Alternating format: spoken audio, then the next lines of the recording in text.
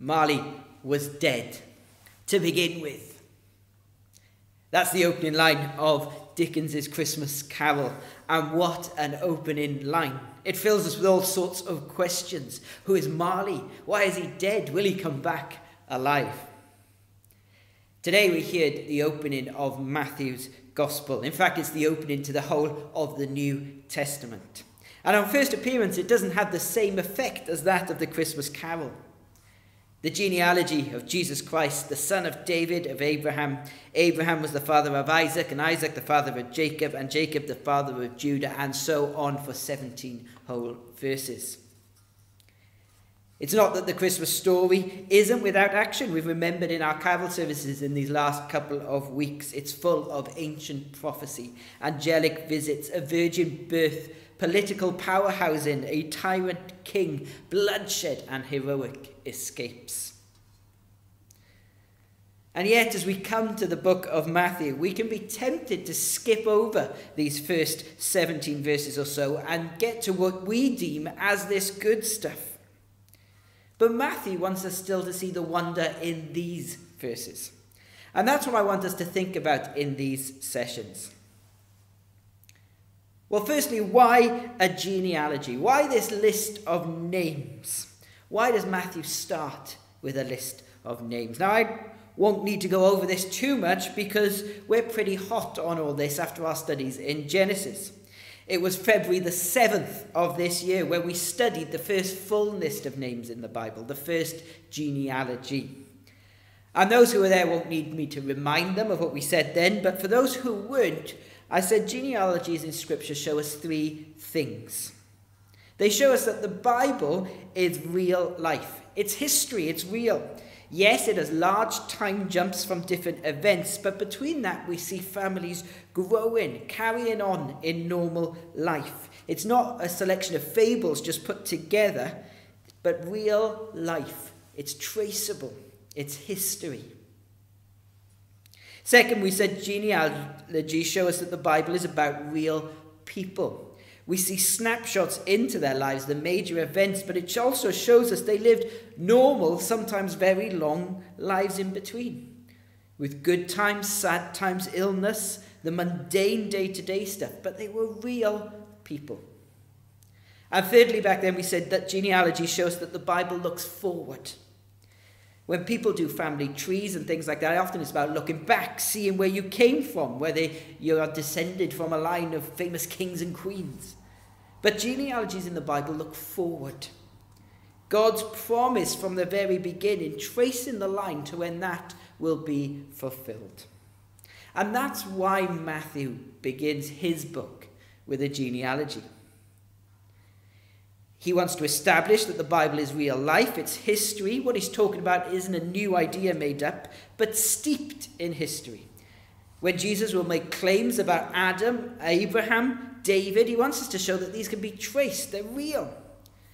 Matthew would have been writing to a largely Jewish audience, and he wants them to see what is unfolding in front of them is steeped in their history.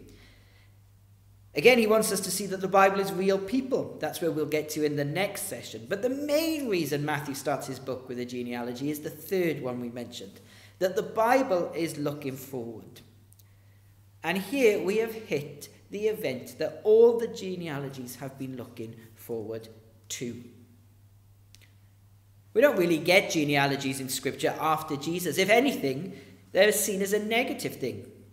We've just been in 1 Timothy, and there we saw Paul telling false teachers not to devote themselves to myths or endless genealogies. There they were trying to tie themselves back to the Old Testament, to the Old Testament people, to the law. But they weren't necessary then. Why? Well, because genealogies were working towards something, and we see that in Matthew 1:16. Jacob, the father of Joseph, the husband of Mary, of whom Jesus was born, who is called the Christ. And that's the wonder of this. It's the fulfillment of the whole of the Old Testament. Every promise and hope throughout the centuries.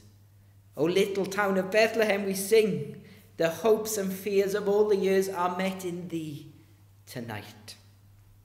the promised snake-crushing offspring of Genesis 3, Abraham's seed from whom all the families of the earth will be blessed, the descendant of David who would sit on his throne forever, the Saviour of whom prophets foretold is lying in the manger. And he is Emmanuel, God with us. God will make everything right. God will keep every promise he has made. Someone once described Matthew 1 as a resume of salvation history, and I love that. God's master plan unfolding. His plan to save humanity unfolding before our very eyes. Think of all those pictures we studied in Genesis. The animal slain to cover the shame of Adam and Eve. The Passover lamb, then the picture of the sacrificial system throughout the Old Testament, pointing to the Lamb of God who will take away the sins of the world.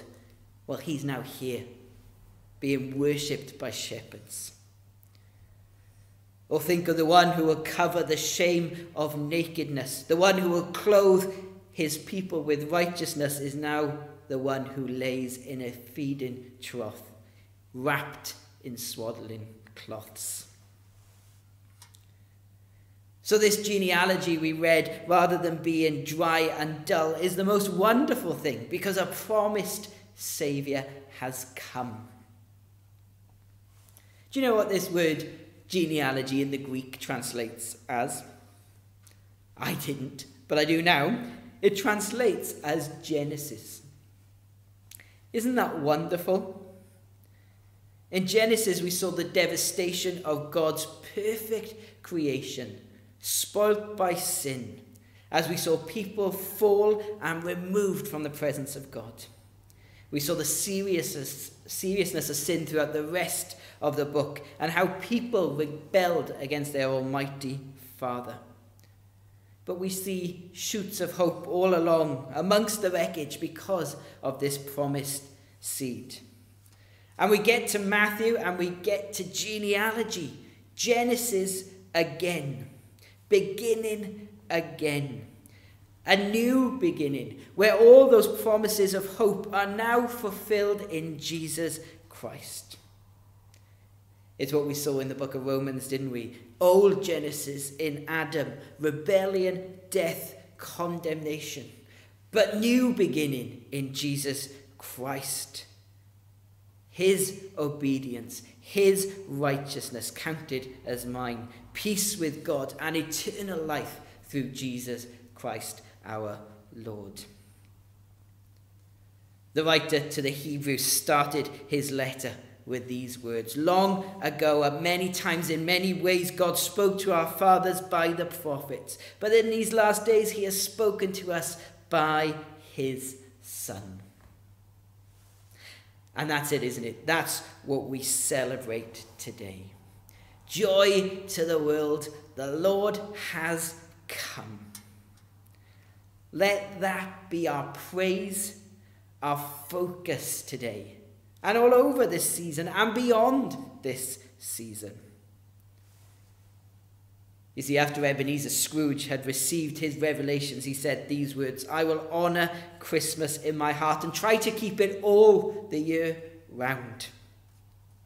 We rejoice this season and all the year round that our Saviour was born. That he went to the cross and he rose again so that we could know peace with God and a sure hope of eternity. Genealogies are wonderful because they pointed to the Saviour, and the Saviour has come. Therefore, let's finish with the words from that Christmas carol. God bless us, every one. Amen.